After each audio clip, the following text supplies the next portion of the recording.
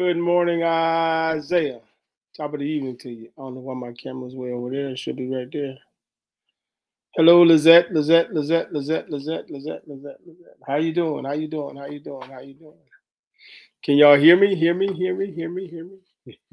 I know I'm slow. Uh-oh. Hold on.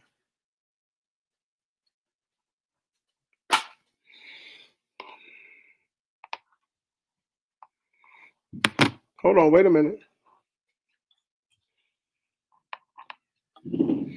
I knew something was wrong. Here I go. Woo, some more light. Hey, Sister Tanya. My apologies. Now I can see what I saw when I seen it. Good morning. Top of the morning, evening, afternoon, day to everyone. What's up, booby? This is Kingdom Expectations Bible Exploration class. I am the senior pastor, Apostle Dr. Antonio E. Wright, senior founding pastor of Kingdom Explorations Ministries and Kingdom Explorations Ministerial Fellowship, aka the Doc. Keep it simple. So, bless the Lord for everybody. You said I done rubbed my glasses. I done probably rubbed the plastic off because some grease got on them and I can't see what I saw when I seen it. I'm going to try. So, hello, everyone. I pray that everybody has had a blessed, we're still celebrating the Feast of Tabernacles. We're still in that feast. It's several days. So, excuse me. Can't seem to get enough water. So, God bless everybody. Hello, applesauce. We'll wait a few moments, just a couple of minutes here as we get ready to go and launch out. 7:46. Wow, yeah, we got to go. Hey, Nikki. God bless you. God bless you. God bless you. Y'all hear me, Lima Charlie, right? I hope so. Can't get no louder than this. Can't get no louder than this. So we'll wait a couple more seconds. How many people? I can't count. 1, 2, 3, 4, 5, 6. 6 people are on. It says 11 on my dash cam. So I don't know. Please remember, if you're following me, hey, Christy, if you're following me on my personal Facebook page, I can't see your remarks or anything. That's something I'd have to look at later. Let's see. Let me take a glance. You know I'm slow. Pray for me tonight. I'm just a tad bit tired. Just a tad bit tired. So sometimes I get cuckoo when I'm tired. So hopefully I won't. But I'm trying to find my page and maybe I can answer you guys. Hey, Dr. Carolyn. I can answer you guys this way. Bam. Here we go, loop de loop. Here we go, loop. Deacon Gary. Okay, I got Deacon Gary and Sister Sandra and look like Sister Tanya Penton. They're on my Facebook page. So y'all, I can't see y'all on here. And I'm not going to always be looking down on my Facebook, but I think that's where you're at. So let me see. I got the C rights over there. So y'all are following me on my personal page. So I'll see y'all remarks later. I glance down here periodically. That's too much glancing, right? I got my head spinning like I'm on cloud 9. So let's get this started. So that's enough people. 15. Praise the Lord. Bless you. Let's go. Father, we bless you. We glorify you. We thank you as always, God, for life, health, and strength. Thank you for a mind to serve you, Father, in spirit and in truth. If we've committed any sins against you or against your word, we ask that you forgive us of those sins and give us a clean heart, a mind in which we might serve you in spirit and in truth. God, we want to thank you and glorify you for all things that have been said and done in our lives this day. And as always, God, we pray that thy kingdom come and thy will might be done in our lives on earth, just as it is in heaven. We pray that the meditation of our hearts and our thought process might be pleasing and acceptable in your sight. And God, today, as we go into your word, we pray that you bless us with revelation, knowledge, spiritual wisdom, and divine understanding. In Jesus' name we pray. Amen and amen. You know, I have this problem, right? When I'm praying, getting ready to pray, right? I have all these thought processes going through my head, and I lose thought of how I'm praying.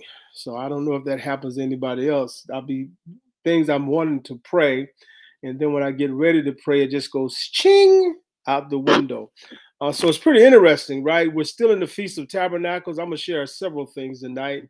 We're still in the Feast of Tabernacles. Something I'm going to do next year that I've never done is I'm gonna go all in into on the Tabernacle Feast. So the Feast of Tabernacles, what the Jewish people do, and they still do it even to this day. And I know some believers that are actually practicing it like that. They actually build tents or booths, if you will, and they're not all put together, whatever. They got holes in the wood and things of that nature to replicate the children of Israel being in the wilderness for 40 days, right? It replicates that. So for 7 nights, they sleep in these booths or tents, if you will. Hey, Pamela. Okay, Pamela, you're on my side. So, hey, I just happened to look down there. So they actually, so the lady at the bank, I talked to her today.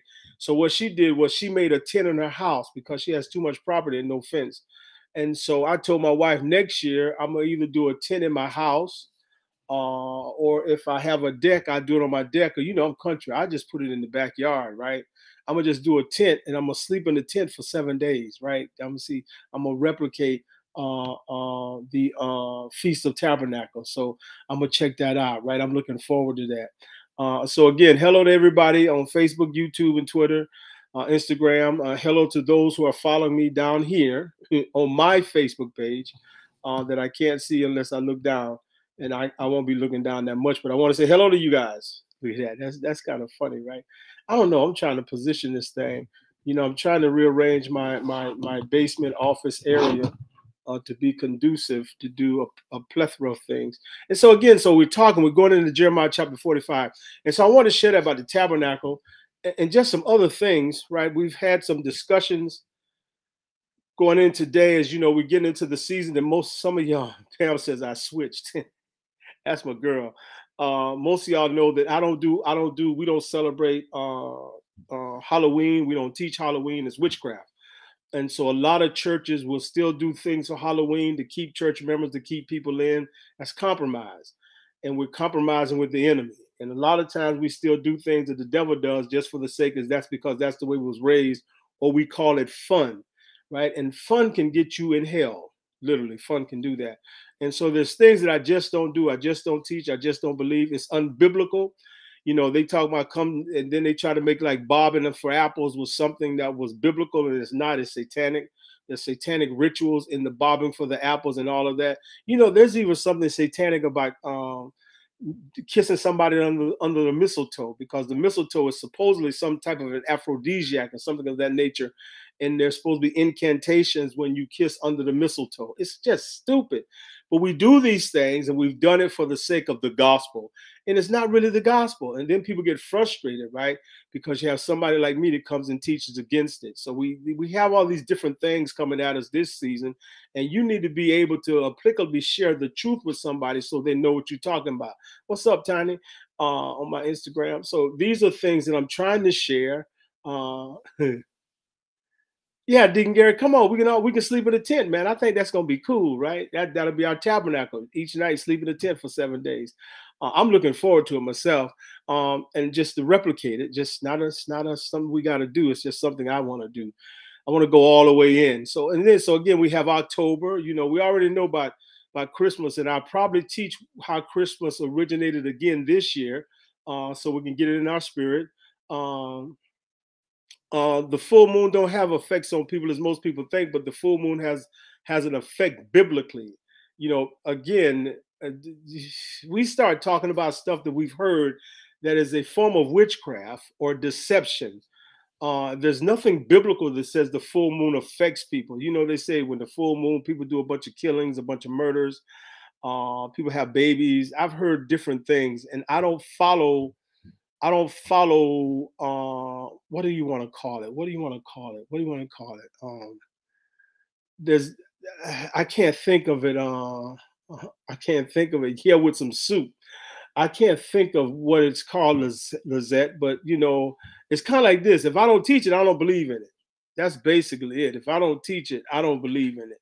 So a lot of things we've been taught traditionally, or we've been taught in our culture. A lot of things we teach via culture and not realizing it's not biblical. It's just something that our culture has done. The Catholic Church was good with that, because what the Catholic Church would do, the solar star is witchcraft. What the Catholic Church would do is whenever they went into a continent or a country or city, they'll take on some of the symbolisms and some of the acts that they were doing in order to bring them into the church. Now, you got to understand, Catholic does not mean religion, even though it became a religion. The word Catholic means to gather in. So they gathered in all of these people and they gave them little hints of what they call the gospel, but yet they allowed them to do some of their satanic rituals in the church for the sake of gathering them in, right? And that's something that God never instituted this stuff. And I just rather stay basic, biblical, so I can function in the biblical things of God and I don't have to worry about making no mistakes. And again, a lot of things we've been taught traditionally by our culture. And some things are just not culturally correct. That's even this thing called Kwanzaa. There's no thing in the Bible with Kwanzaa, right? That's just something that I don't call them African Americans, but there's something that Black people brought up that they said went back into history. So now we celebrate something because we want to know our Blackness. Well, there's no Blackness in the kingdom because in the kingdom, there was no race, just the human race. In the kingdom, God said, look, he didn't have anything against intermarrying what we call races. He didn't want to intermarry religions. See, that's where the problem came in. Ask Solomon.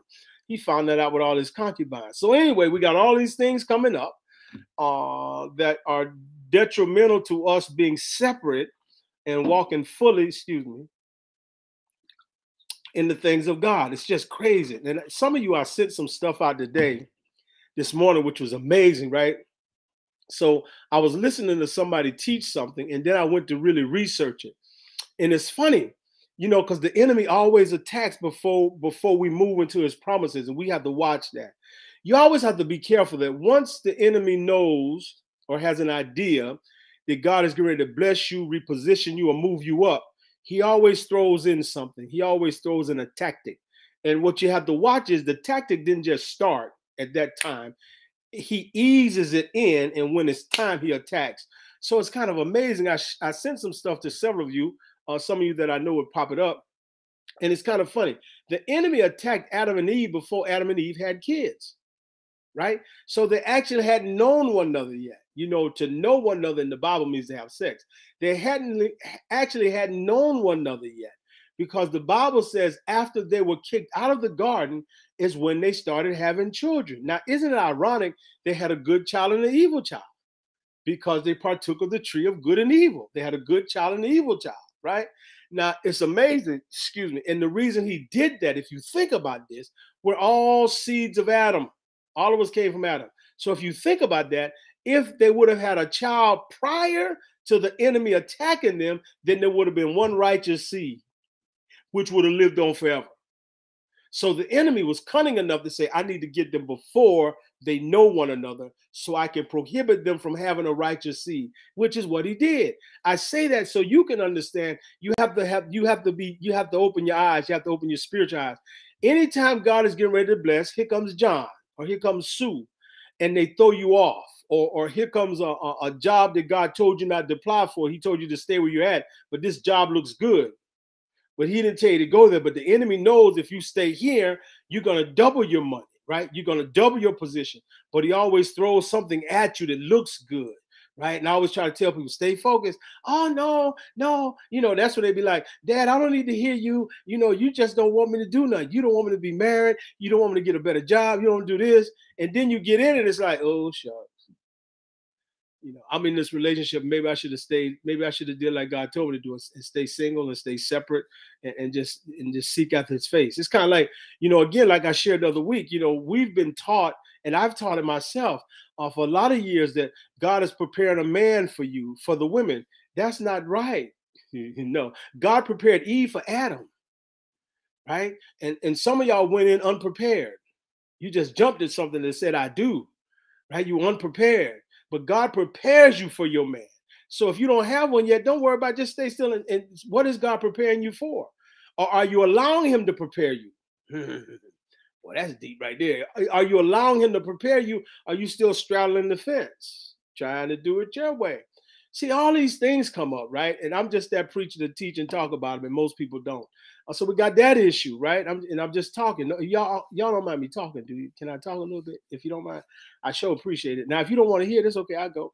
And just so again, today, Jeremiah chapter 45, ain't but a couple of verses, then we're gonna do 47. Don't worry, we have you out of here by 8:30, 8:45. We started at 7:45, so I still need my hour, right? Yeah, man. So it's a lot of things, and there are things that people don't know. And why I teach is so if you get in the conversation, you can share it with other people. Like today, I was talking to the lady in the bank about tabernacles, and she was enjoying that because she knows that I'm a believer, not a Christian. I'm a believer, so she got all excited. Now her pastor's in Georgia. She's up here in Virginia. Now she wants to visit the church because she heard. Right? It's kind of ironic. I had a chance to, my neighbor was reading a book, then come to find out my neighbor's Kingdom. I said, dude, I've been teaching Kingdom. That's the way I roll. And me and him started talking. I said, see, we right next door, right? And everybody on the same sheet of music. That's how we roll like we do. Right? And then I go to the store, right? I go to Publix. I did, this lady had did this meat for me personally. It's good to know people in the talk, right? Because the butcher did a specific meat thing for me today. Now, they normally put it out, but she made sure that mine was separated today. God is good. Favor is fair, baby. And so me and her started talking. I say, so here we go again with this Christmas thing. I don't believe in it. It's just a holiday. It has nothing to do with Jesus' birthday. I don't care whether they're trying to call it that or not. It's not that. But then they tell a lie about the apple. There's nowhere in the Bible that says what kind of fruit he had. It's not in there, right? And we still talk about, the apples and Eve ate the apple off the tree. It doesn't say what kind of fruit it was, but we keep lying. Right. But my other point was, Chris, they're talking about 3 wise men. There wasn't 3 wise men. And when they say 3 wise men, they always say it was a black man, a white man, and an Asian man. I'm like, that's a bunch of baloney. Like a ham and cheese sandwich or something, man. That don't make no sense. And so what happens is we keep following up with the same thing, but I don't. Right. That's why I teach. And so I shared it with the lady. I said, well, that's a lie. She said, really? I said, yeah, it wasn't no 3 wise men. She said, really? I said, no, it's probably about 15 of them. She said, well, I said, that's what they did. They traveled and made kings. I said, so understand, when Herod was scared for a reason, because they didn't come by themselves. They came with some meat, some substance. They came with some swords, some sabers, if you will. They came to kick somebody's behind if they touched these wise men. And I said, they look like this. Right. They was Persians. They had dark skin. Wasn't no white man, black man, and no Asian. Right? But we keep teaching, they keep teaching these lies, and people in the church keep accepting it. Well, no 3. Matter of fact, Jesus wasn't that small. He wasn't, he's probably about a year old, close to 2 years old, right? When they finally got there, because they traveled following the star. There's all this stuff. Now, they did bring the gifts. That's why they had all them guys around them, right? You ain't gonna rip them off. But these are just little things that I'm just throwing out. Prayerfully it helps you. These are things that we have to deal with. And again, just learn. I teach like this so we can learn the truth. Because churches keep lying. And pastors keep perpetrating this lie for the sake of fellowship. Right? And it's not about fellowship. I keep saying what Pam said, with some soup. And I'm trying to think what I was talking about, what she wanted some soup with, because I done got hungry now and I'm thinking about soup. So I know I need help. I need help. So let's get into Jeremiah. I just wanted to share a few things. I'm dumb tonight. If you got a question, I'll probably keep on going. But just things, right, that we need to take an account of. And I teach like this. I share like this. If you don't believe what I'm sharing, it's fine. Look it up. Research it. I dare you. Matter of fact, I challenge you to research it, to search it out and see if I'm not telling the truth. Because the only reason I teach is because, I feel like, for a couple of thousand years, we've been fabricated to, right? And still, that's why we teach kingdom. That's why we believe in kingdom, because that's what Jesus said. Over 170 times, 150 times, he makes this statement about kingdom. Oh, yeah, me and Deacon Gary camping out with some soup. Oh, girl, somebody bring some grilled cheese sandwiches, but I sure appreciate it. We keep referencing stuff that we heard in our past that have no weight, right? And so then we come, Kingdom Expectations, my fellowship pastors that listen, the pastor that pay attention, we come with weight. and go against what they've been said. We go against the status quo because the status quo has not been correct, right? And that's what God, he didn't ask us to compromise, right? I don't have to celebrate Halloween just to keep you in the church.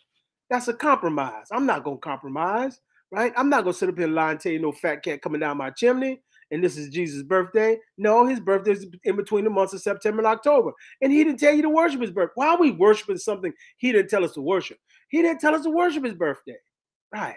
If he would have told us to worship his birthday, then the date would have been in there. Does it make sense to you?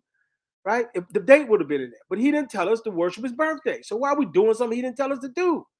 Right? Is it anywhere in the Bible that said to worship Halloween? That Halloween don't have nothing to do with God anyway. That's kind of like Easter with the rabbits and the bunnies. I had problems with that as a kid till I finally learned the truth. Why y'all lying to me? Right? And everybody's dressed up and messed up and fessed up. And, you know, first thing a parent tell a kid is don't lie to me. But yet you tell me Santa Claus coming down the doggone chimney and you better be good and you better not be bad. Right? It don't make no sense. And people still want to do the wrong thing, think they're going to get the right blessing. I think it was not Isaac Newton. What's the guy's name? Einstein. Y'all know Einstein was a believer. First and second law of thermodynamics comes through the first 3 chapters of Genesis. Heat and entropy and all that good stuff. It's just amazing. Quantum theory comes out of the Bible too. Oh man, there's several leaps in the Bible. Oh man, it's just amazing, right? Now y'all up here getting hungry, bringing cast iron and everything. It's just amazing to me how these things have perpetrated through the years, and once the truth comes out, people be scratching their head. I'm just trying to help. So let's get into Jeremiah chapter 45, because you know I can talk all night. That's just the way I do. So look, in going into Jeremiah chapter 45, we're in a slightly different period, and this particular period is appended after the other lessons that I've given. So that basically means that it's not necessarily as always in chronological order, right? And you'll see that shortly because of the differences of the different type of subject that's getting ready to come out. You can see that where it's placed, it should have been earlier, right? But that's how it's supposed to be. That's right, Dr. Carolyn. People get more celebration than God does because it wasn't his birthday. It's nothing biblically instituted that says that we're supposed to serve God, worship his birthday on December 25th. It was brought about by Constantine and them other boys. We know that December 25th is during the winter solstice. It's one of the high times of satanic worship. There's several times that Satan can show himself bodily, right? And one of them is Easter, and one of them is Christmas. That is the only time, because he's not omnipresent. He can't be everywhere at all the time. That is the only time that those who worship Lucifer, according to where they're at, he can appear bodily. And there's only, I know it's Easter, and I know it's Christmas. Christmas is the winter solstice. It deals with the sun and the moon, right? Never had anything to do with God. But now, in order to get people away, right, from doing that and coming to the church, they incorporated that with the church to make it seem like it was biblical, right? Then we got all these issues. Now remember, because when I taught you this last year, St. Nicholas himself was a guy in a black suit with black hair that rode on an 8-leg horse. Maybe that's where the 8 reindeer came from. You just got to watch all this stuff, man. We just compromise. You know, I just tell people, do you celebrate Christmas? No. That's just a time when you give gifts to people, right? But I tell people, if you love me, again, don't wait to Christmas to give me something, right? You can give me something all during the year. I celebrate you regardless, right? That's how I do. Anyway, let's go back to Jeremiah 45. So again, it's not in chronological order. So the subject up until now, the subject matter that we've been dealing with has been Judah. Jeremiah himself had the burden of presiding over the death of his own nation. And that's heavy, right? Because he had to let his people know, y'all gone, bro. Y'all out of here. That's a heavy weight. You know, it's amazing. There's some things that my wife has seen from a prophetical side, and it's heavy. She even saw her mother's death, and that was heavy on her for years. She didn't speak for a couple of years after that because it was so heavy. God shows prophets some things, man. People are like, I'm a prophet. No, you're not. You're a nut. That's what you are. You just sit your hiney down. And I don't understand prophets that can't see anything, but that's a whole nother subject.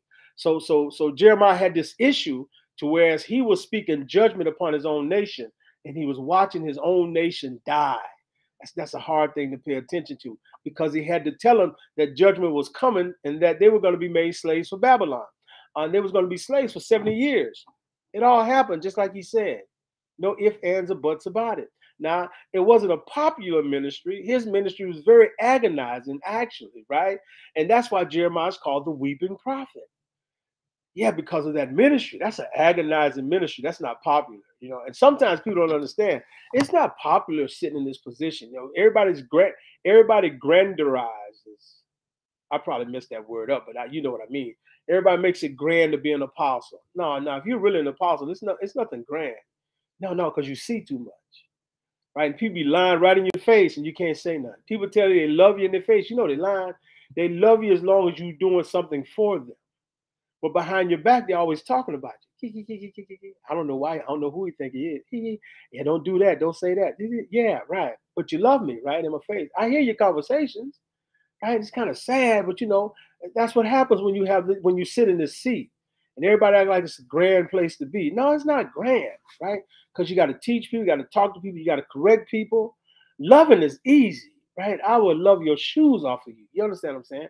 But the correction is hard. Correction is not something that I love doing, but it's of a necessity to correct, right? And you might say, you know, I'm a grown man, I'm a grown woman. That makes no difference. God said to correct you, right? So it's not all this pomp and status, right? It's not all this glory. You know, it's not like you walk with your head up.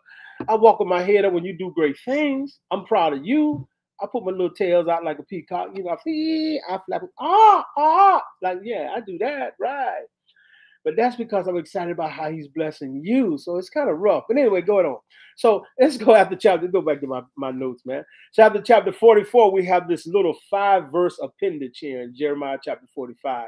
And so what happens is I need for you to bear in mind that Jeremiah is not in chronological order, as I said earlier. And I always reemphasize that. It's literally a compilation of his various writings. Now, remember, there wasn't books. These were letters. Right? These were letters. These were not books. It became books or chapters or whatever later. Actually became books, chapters, and then they divided into verses. So all this is going on. So chapter 45 is a special message to Baruch, Baruch, and remember that was his scribe. He was a grandson of Messiah, who was the governor of Jerusalem under Josiah the good king. You see that in 2 Chronicles chapter 34, verse 8. His brother himself was the chief chamberlain in the court of Zedekiah, and you'll see that in chapter 51, verse 59. Baruch, while he was professionally a scribe, was also apparently, as we see, of noble birth. So he wasn't just a scribe, right? He was a scribe from noble birth. So let's go into this real quick. Jeremiah chapter 45. I'm going to make an attempt. I've been on here now 18 minutes. It's 8:11. I'm going to make an attempt to do 46 as well. We'll see how we roll. I might just do 45 and say goodnight. It's going to how I feel tonight. So Jeremiah chapter 45. The word that Jeremiah the prophet spoke unto Baruch, the son of Neriah, when he had written these words in a book of when he had written these words in a book at the mouth of Jeremiah in the 4th year of Jehoiakim, the son of Josiah, king of Judah, saying. So basically, when Pharaoh Necho himself first asserted himself, he put Jehoahaz in charge, but he only did that for 90 days. And then he put Jehoiakim in charge, and Jehoiakim, as we know from reading, was bad news. A major duration of the rulership was under Jehoiakim. Now, Jehoiakim was succeeded by Jeconiah or Jehoiachin. You know, you can reverse Jeconiah or Jehoiachin. It's the same individual. Just name changes, right? But only for a short time. He was subsequently replaced by Zedekiah. Y'all know Zedekiah had no bones at all. And that displacement was by Nebuchadnezzar. Nebuchadnezzar. Now, this is the writings that Baruch did during his earlier king, Jehoiakim. So these are earlier writings that Baruch had already done himself, right? Verse 2 and 3. Thus saith the Lord, the God of Israel, unto thee, O Baruch, thou didst say, woe is me now, for the Lord hath added grief to my sorrow. I fainted in my sighing, and I find no rest. So basically, Baruch is exhausted, right? He's anxious, he's worried, he's concerned. Verse 4, thus shalt thou say unto him, the Lord saith, thus, behold, that which I have built will I break down, and that which I have planted I will pluck up, even this whole land. And seekest thou great things for thyself? Seek them not, for behold, I will bring evil upon all flesh, saith the Lord, but thy life will I give unto thee for a prey in all places whither thou goest. Thy life will I give unto thee. What's up, Dirty Red? So this is a strange type of encouragement as we come out of this real quick. This is a strange type of encouragement. Now, you have to bear in mind that Baruch is faced with replacing the copy that the king had burnt. You remember that, I think it's 2 or 3 chapters earlier, when Jeremiah told Baruch to take it to the king for him to read, and the king burned it up. So then he told Baruch to reread it, to rewrite it. Now, here's intelligence, right? Because he got this word directly from Jeremiah. It did not say that Jeremiah reread or reinstated what he had said. It says that Baruch gave the king the letter. The king burned up the letter, and Jeremiah said, go and rewrite what you wrote. Think about it. So that means he had to remember everything that he wrote to the letter. He could not deviate. I think that's amazing, right? That's just intelligence to a whole nother level, right? So let's go to so basically, because of that, apparently he got discouraged, very discouraged, and so the word of encouragement to him at this time is kind of out of order. It happens to be right here in this place where it needs to be. That's why it seems to be out of order, because of the fact he had to rewrite something. He was frustrated, but then they placed this compilation of that particular letter here in Jeremiah chapter 45. Strange, of course. So what he does is he reminds him that God is in charge, and he's going to put up and take down as he will. So it makes no difference. God's in charge. Exemplified in the next 4 to 5 chapters prophetically as far as the nations around Israel are concerned. So there's some people that God's going to exemplify, but the ones he's going to condemn, he said, look, check it out. I put up who I want to. I bring down who I want to. There's no ifs and ands or buts about this. So basically, this is considered to be at this particular time a wrong time for personal ambition, because it's a crisis time, not the time to be making long-term plans. So if we look at the parallel passages, we see the days of Elisha, we see the Elisha rather, Gehazi, Elisha's servant, deceived Naaman to his own advantage, and Elisha scolds him because it was not the appropriate time for Gehazi to be looking out for himself. We see that in 2 Kings 5 and 26. There's a similar passage in 1 Corinthians chapter 7, verses 29 and 31. So normal plans will be overshadowed by the crisis times in which they will live. Just in other words, God said, look, don't make these plans that you think that you're making. You need to make plans according to what I'm going to do, right? And what I'm going to do, you going into slavery. So these plans that you got for Judah, you need to hold off on them, bro, because that ain't going to work. And that's basically what he's telling them, because it's a crisis, right? And so we see that, again, Elisha tried to do that with Gehazi. So that's all these things came about. So basically, he says that his life is secure. That's his encouragement. Baruch, your life is secure. Now, all those around you, they're not secure. Your life is secure. Now, it may not sound like much, but these are the days of the Babylonian captivity. The city is under siege. It's essentially putting Baruch under God's special protection. So Baruch does not have to be concerned with his life, but it is not the time for other concerns, because they're not about to enter or encounter the events that we talked about in the last chapter 2, where Nebuchadnezzar does succeed and they're forced to go to Egypt. So he's basically telling Baruch, look, you good, it's going to be all right. You're protected, but I'm sending them to Babylon. And the ones that don't go to Babylon and they fight against Babylon, I'm killing them. Sorry, I'm the Lord. I do what I want to do. I gave them a warning. That's basically it. So let's do Jeremiah chapter 46 real quick. We got time. Y'all be okay. I pray y'all be okay. So let's do this. Right, I'm still reading notes, not somewhere y'all got it here. So we now want to deal with chapter 46. I should be 46 through 49, but I'm not going to do it. I'm going to just do chapter 46, and we're going to say good night, unless y'all got questions, which I doubt. Nobody ever wants to ask me. You know, it's funny. Why nobody ever wants to ask me questions? I like answering questions, but that's another subject. So chapters 46 through 49, you're going to see that they're just a tad bit different, because they're not directed against Israel. These are particular prophecies, as we get into 46 through 49, that are given through Jeremiah to a group of nations. So now it's international, right? It's not just Israel. Now it's getting ready to become international. Now, some Bibles may have this organized as either 9 or 10, depending on how they're counted. So in these particular nations, there's going to be Egypt, there's going to be Philistia, Moab, Ammon, Edom, Damascus, which implies Syria, then Kedar and Hazor, which should probably be separated into two. So there's some Bible scholars, though, that have them clustered together as Arabia. Arabia was not a cohesive nation at that particular time, so it would actually be these two nations, Kedar and Hazor, with the tribes that make up Arabia. And the last one is Elam. That gives us 10. I could slide, but I'm going to stay in this. You know, that's kind of like Hamas and all these cats in Israel. Hamas was not a nation, right? So that goes back. These were nomads. These were tribes who was nomads. And so what happened was, I can't think of this guy's name. They made a movie after this guy. Then there was Yasser Arafat. So they talked to the British to get the British to consider them as a nation, to have a certain portion of Israel, because the British had promised Israel that they would give them back all of their land. And at that time, they were called Great Britain. But instead of them giving Israel back all of their land, they had these nomadic tribes that came together and became, there's another name, Hamas is one of them, which actually means trouble, terrorists. Ain't that amazing? But there was another couple of tribes that they made their own little nation, but they were nomadic tribes, right? And Britain gave a portion of the land of Israel, which is what they fighting over today, to them, as well as the other portion of Israel, when they had actually promised to give Israel all their land back. But if you notice, anytime you go against Israel, you start falling. So, you know, Britain had at one time had all of the colonies.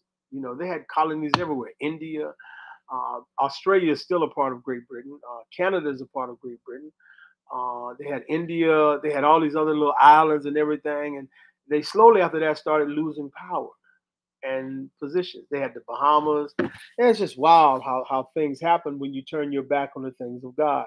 That's kind of like us. Once you understand kingdom and live in the kingdom way and understand kingdom principles and deviate from those kingdom principles, if you're paying attention, you know, life has a tendency of just going downhill. Right? Yeah, the Bahamas just going downhill, right? Once you know truth and you don't live by that truth, then you call an idiot. No, I'm sorry. But the Bible says if you know to do right and you do wrong, that's sin. Simple as that. Read on, Reb. They don't want to hear that. So we have these 10 nations, right? So when Moses brought Israel out of Egypt, they faced 10 nations. Now, 3 of those nations were put down before they crossed the Jordan under Joshua. So Joshua faced 7 nations when they conquered Canaan in the book of Joshua. Now, it's interesting in the book of Revelation at the end times, the Western European nations will be aligned as a confederation of 10, right? So there's a 10 nation thing, and 3 of them are put down first, and the dictator takes place. We see that in the book of Daniel, as well as the book of Revelations, chapters 13 and 17. So 10 nations, when God speaks to Jeremiah, some Bibles, again, will call it 9.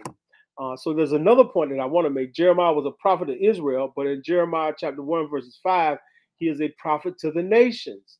So it becomes plural in chapter 1, verses 5. Jeremiah had a worldview, and he served under 5 kings of Judah, enduring 4 different kings of Egypt and 2 different kings of Babylon. Nebuchadnezzar inherited the kingdom when his father died during the first siege.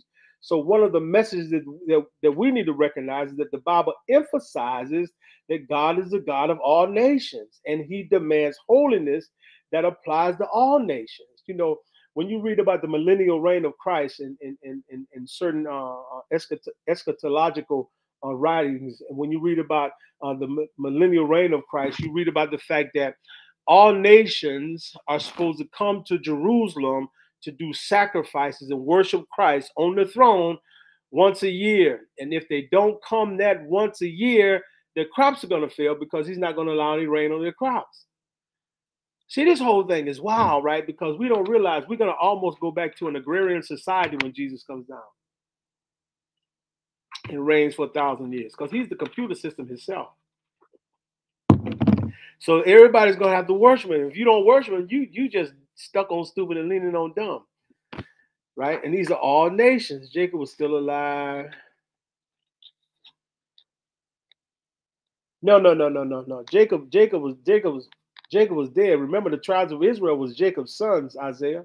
So Jacob was gone a long time ago, about 1,000 years.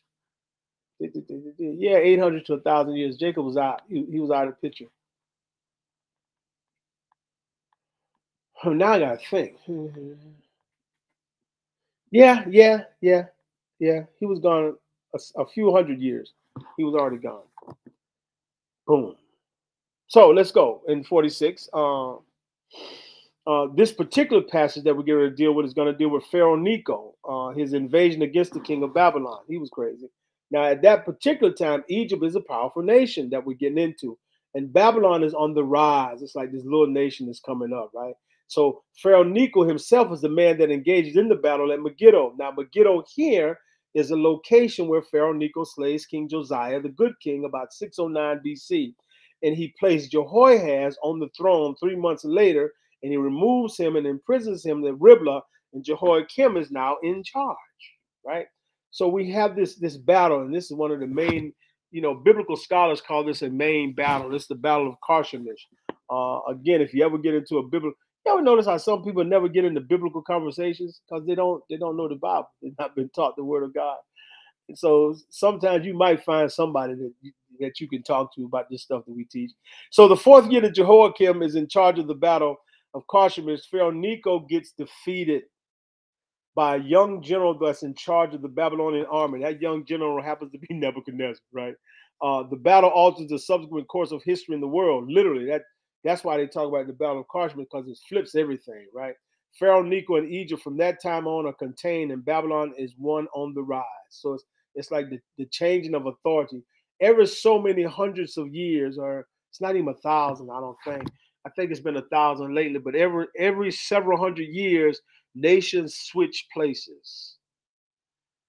I mean, like at one time, America was the cat's meow. Now America is the meow.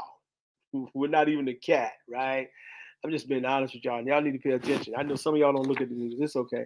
America used to be everybody feared America, right? Until that incident happened when we pulled them people out of was that Afghanistan, and them soldiers got killed, right? When he messed that up, America was once feared. America is no longer feared, so there has to be a change of the guard, because every so many hundreds of years, it changes, right? So we're in the midst of a change. How about that one? We're in the midst of a change.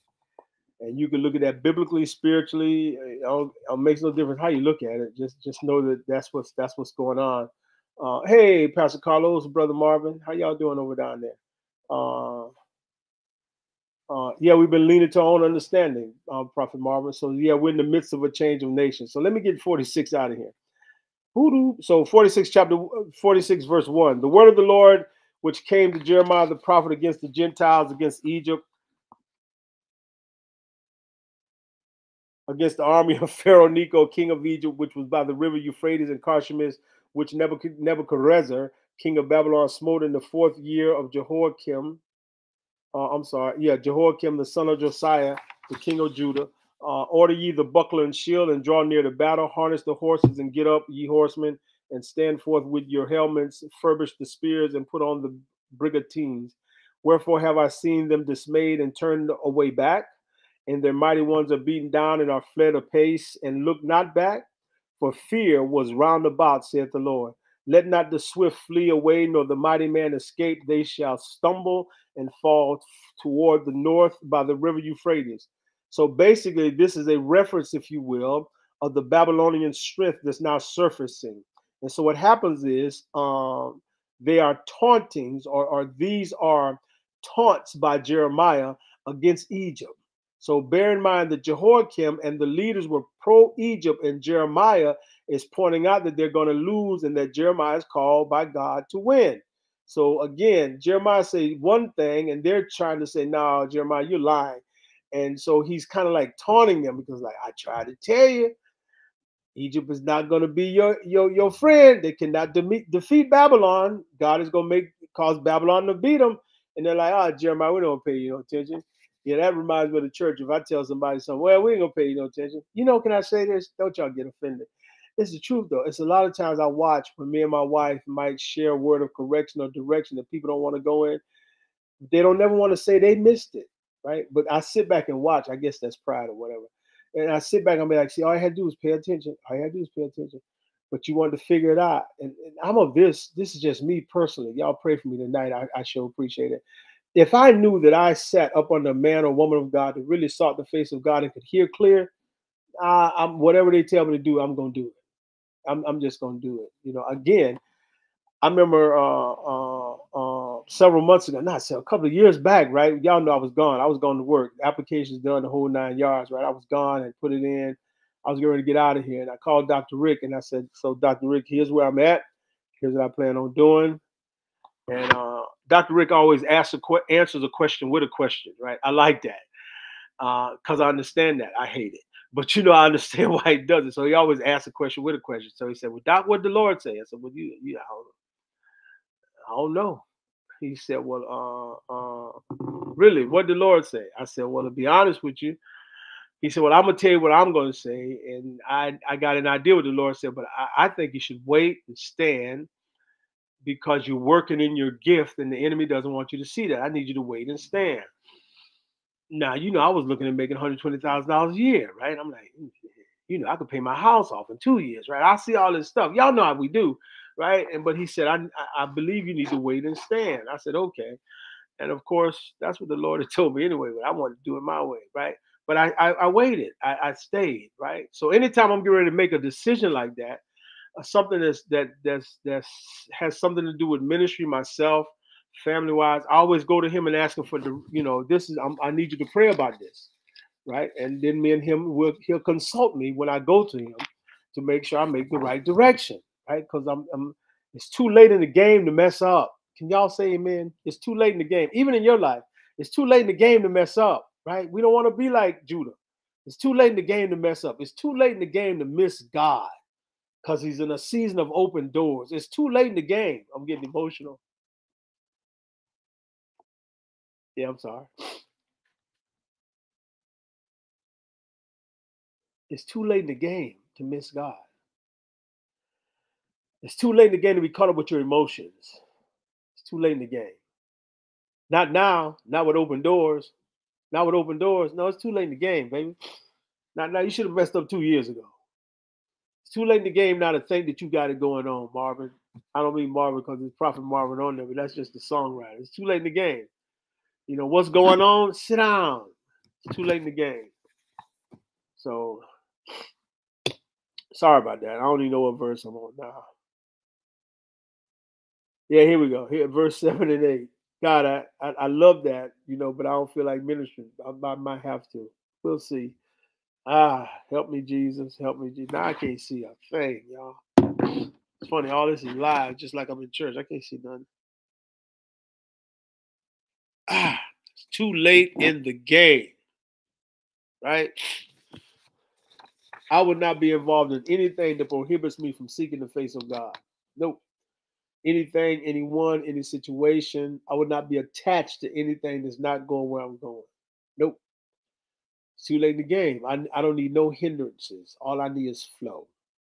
Right? I don't need nothing to prohibit me from walking in his promises, walking in that open door. All I need is flow. If you're not flowing with me, right, building me up, edifying, strengthening me, if you're not projecting me, you gotta go. Right? That's just like, you know, I said that today, you know, access does not mean you have all of me. Access means you not can work to get the fullness. You know, and people take access for granted. So I don't take access to Dr. Rick for granted. I don't take access to God for granted, right? Because it's detrimental for my growth. It's detrimental for my health. It's detrimental for my progress. Everything, every relationship, every conversation is detrimental for my progress. Every handshake, every hug, every prayer, every hand laid on is detrimental to my process. I will make sure that I align myself with those who are pouring into my process, right? Pouring into my process. If you're not pouring into my process, if you're taking away from me, we don't have time. And time is everything. So let me go on before I run my mouth too much. Y'all don't want to hear all that. Verse 7 and 8. Who is this that cometh up as a flood, whose waters are moved as the rivers? Egypt riseth up like a flood, and his waters are moved like the rivers. And he saith, I will go up and will cover the earth. I will destroy the city and the inhabitants thereof. Come up, ye horses, and rage, ye chariots, and let the mighty men come forth. The Ethiopians and the Libyans that handle the shield, and the Lydians that handle and bend the bow. Now, Notice now when we're talking about Ethiopian, when we're talking about these cats here, we're talking about Cush and Put, right? We're talking about Cush and Put. That's Ethiopia. That's Libya. We should basically think of them at this time because they're allies with Egypt. We always follow the wrong people. Anyways, Lord something. Verse 10 and 11. For this is the day of the Lord of hosts, a day of vengeance, that he may avenge him of his adversaries, and the sword shall devour, and it shall be satiated and made drunk with their blood. For the Lord God of hosts hath a sacrifice in the north country by the river Euphrates. Go up unto Gilead and take balm, O virgin, the daughter of Egypt. In vain shalt thou use many medicines, for thou shalt not be cured. Now, medicines, so there's an historical fact here, or historical point. Apparently, the field of medicine was introduced to Europe by Egypt and India. Now, it's an interesting reference we have in the Bible to their medicinal arts. Not to disparage them, right? The fact is that, but they're going to be no avail for the problems that they have. So they have these medicines. You know, they talked about a balm in Gilead. And this particular area of the country called Gilead had this tree that produced this sap that was like a balm, it was like a healing balm. And so even here, they're talking about, look, where you're going at was a place of healing. They had certain medicinal things there as far as balms and trees, but that ain't going to help you, because what I'm getting ready to put on you can't nothing help you. No medicine can help you is basically what the scripture is saying. Verse 12, the nations have heard of thy shame, and thy cry hath filled the land. For the mighty man hath stumbled against the mighty, and they are fallen both together.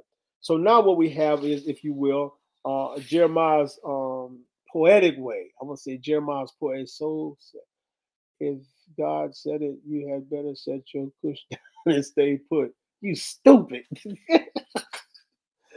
Deacon Jerry ain't got no sense, y'all. I mean, Deacon Gary ain't got no sense. He said, if God said it, you better sit your cush down and stay put.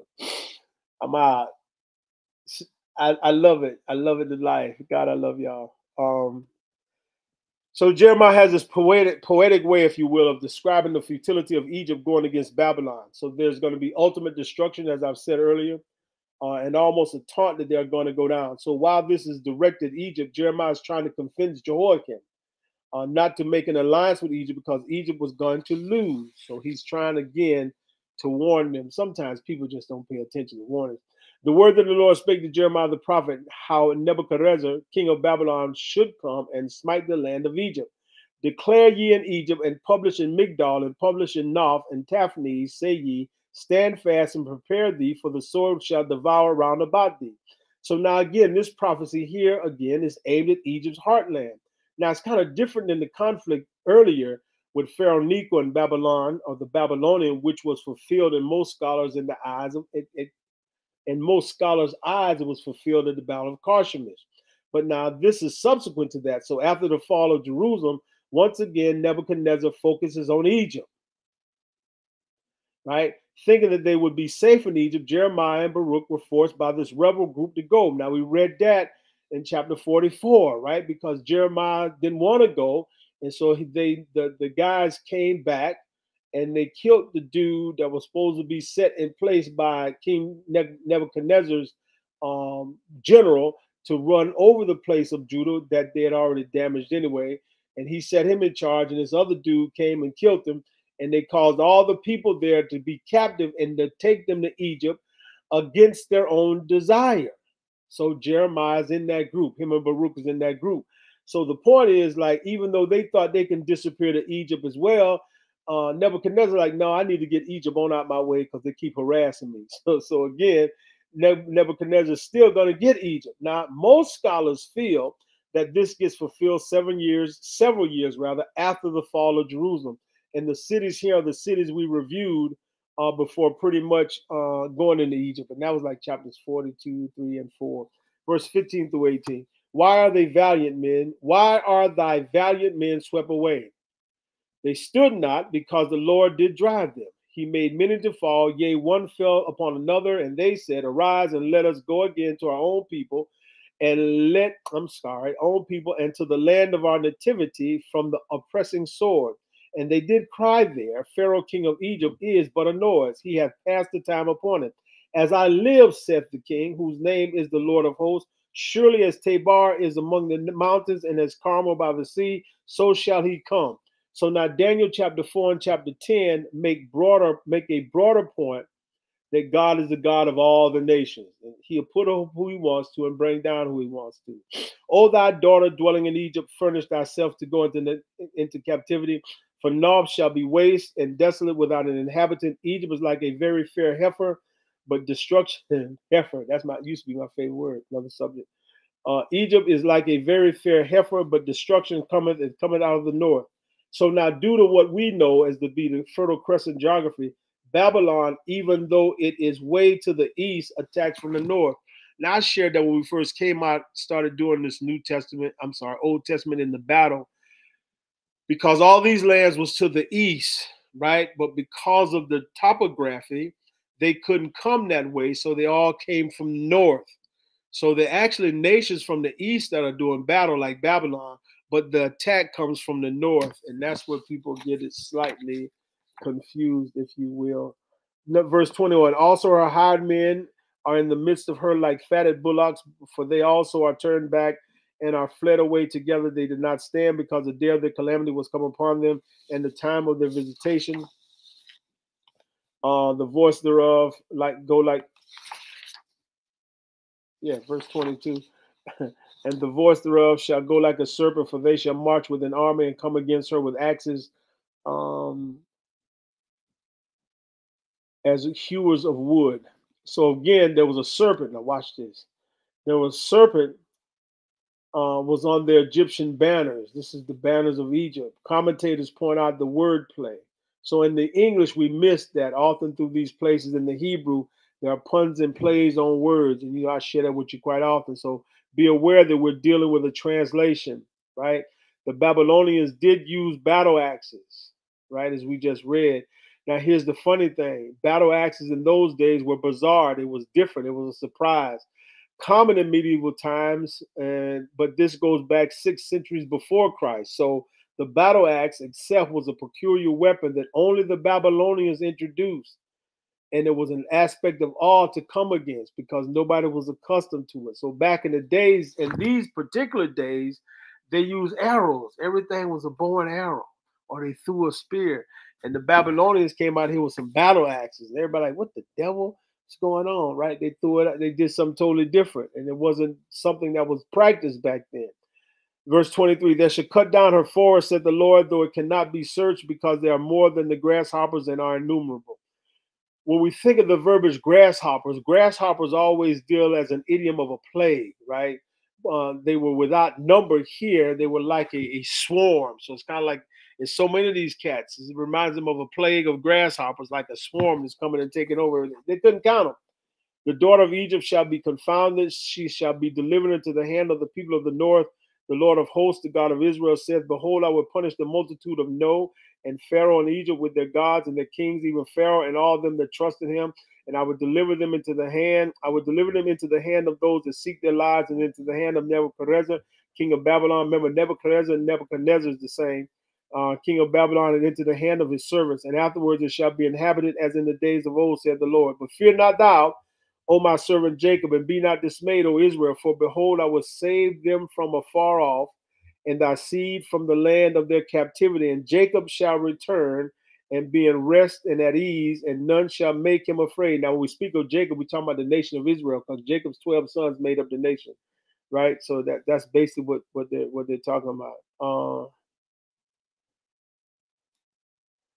I think I'm on verse 28. See, I went and explained something. Fear thou not, O Jacob, my servant, said the Lord, for I am with thee, for I will make a full end of all the nations whither I have driven thee. But I will not make a full end of thee, but correct thee in measure, and yet will I not leave thee wholly unpunished. That's a lot, right? So let's get in here real quick so we can close this out and share with you this little piece. So we see now basically the Lord has driven them everywhere. So everywhere he's driven them, but then there's a promise to Israel, the fact that she will not go unpunished, she will be corrected, but like she will be corrected like a father corrects his child.